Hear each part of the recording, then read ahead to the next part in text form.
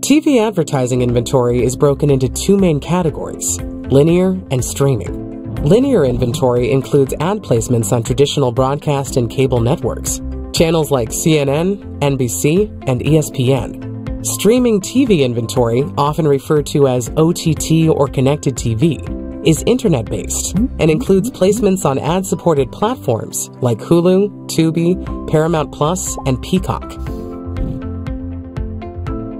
Advertising on TV can be a real game changer for brands. It positions them alongside premium, award-winning content. It provides the opportunity to reach massive audiences on a national and local scale. And it boasts full funnel capabilities for advertisers with a heightened emphasis on brand building. When it comes to pricing, TV inventory is different from other channels.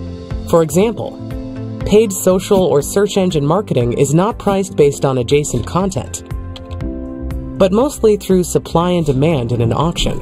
In contrast, the price of TV is traditionally tied to content, be it the network or publisher, show or genre, or time of day an ad is run.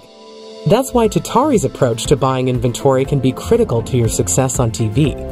We leverage data, analytics, and predictive intelligence to inform our buys, employing a wide range of tactics to fit our clients' needs.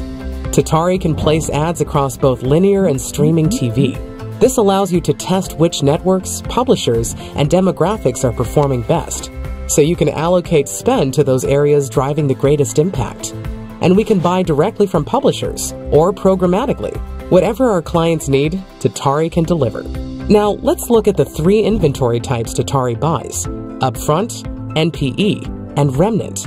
Upfront is the most premium, surrounding your brand with the latest shows that have or are expected to have the most viewership. This inventory is purchased 6 to 12 months in advance and is traditionally the most expensive.